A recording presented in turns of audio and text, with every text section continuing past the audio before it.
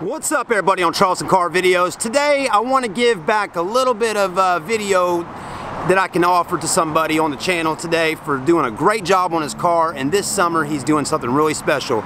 This young man is only around 17 years old, works here at Volkswagen, works hard here at Volkswagen while he goes to school. His dad's a finance manager inside, and in just a minute he's going to be pulling up his vehicle, which is really a cool car. It's a 1968 Chevrolet Chevelle, and he's going to pull it up in a second. So let's go ahead and get the camera ready so he pulls up and you can see it.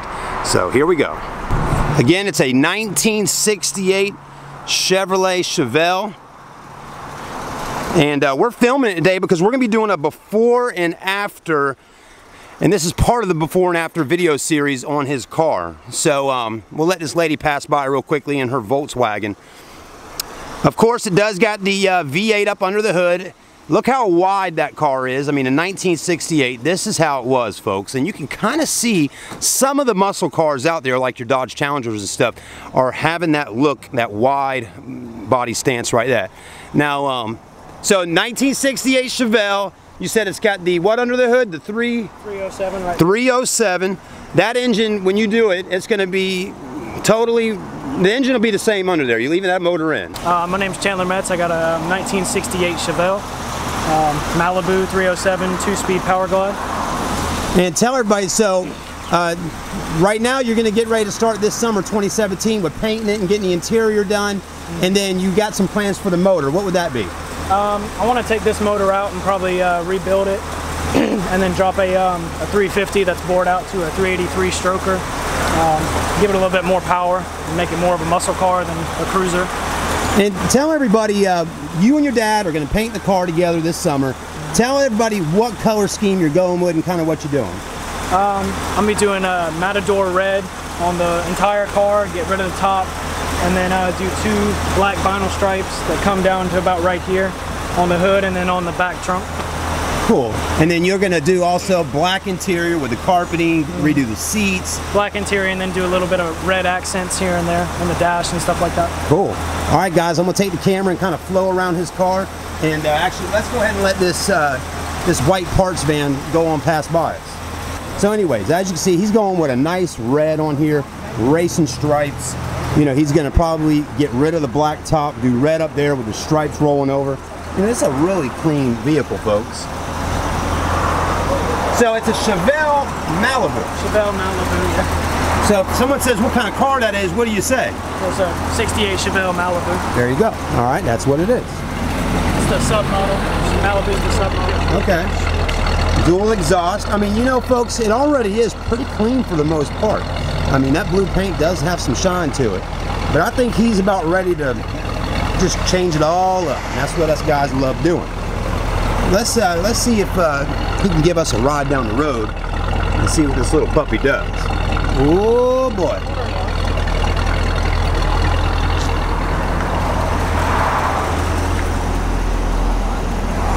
Can we hop in and just give me a little ride down the road? Is that cool? Yeah, if you want. Okay. Unlock the door. Yeah. You don't want to ride my truck? You're next. Right over there. You're next.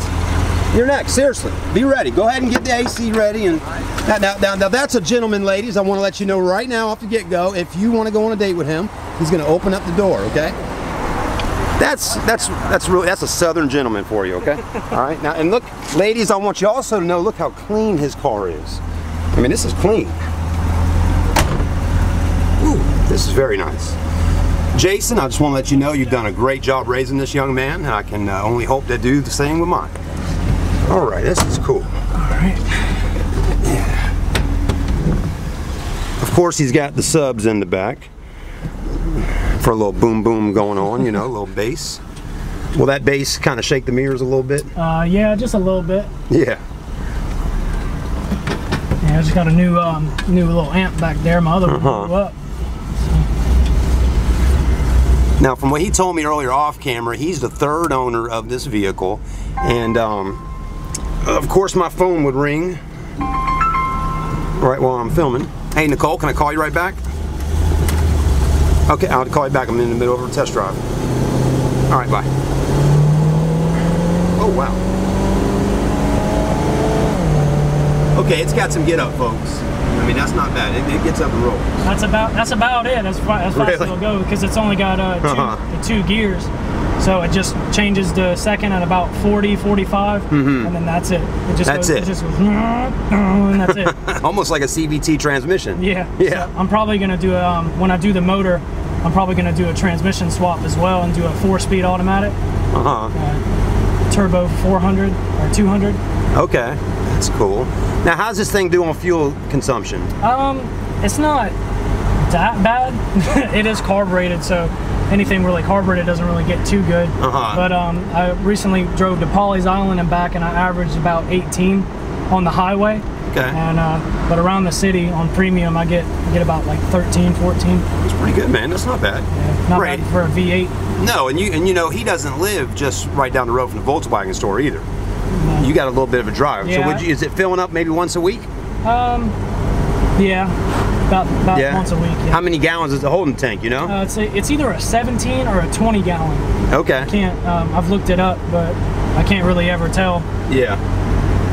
That's pretty cool. This takes you back in time. Now, was this your first car? This is my first car. And how did you, I mean, what made this be your first car? I mean, I don't know. You know, did you see it somewhere up for sale, or how did you get it? I always wanted one, a Chevelle, but I just don't like the way newer cars look. They just all kind of look the same to me, and I like these older cars. They have personality, and I really like that about older cars. But cool.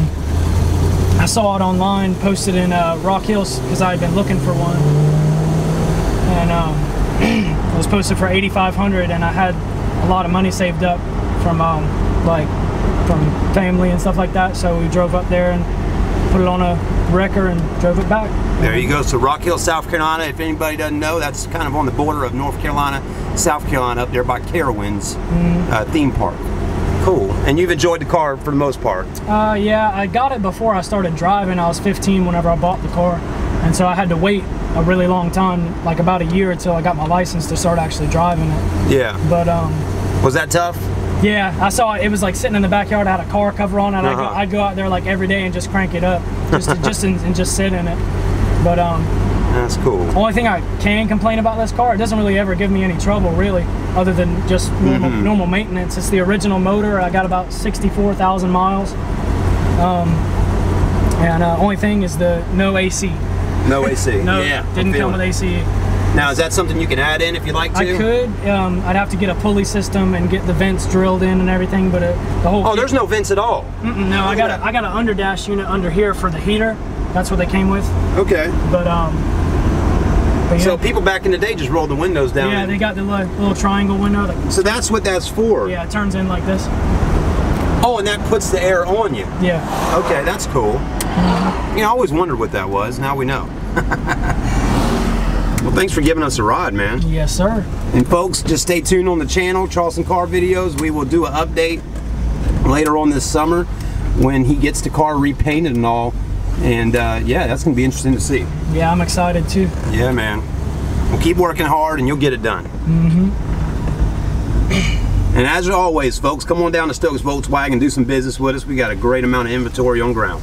We'll see you soon. Thanks for watching.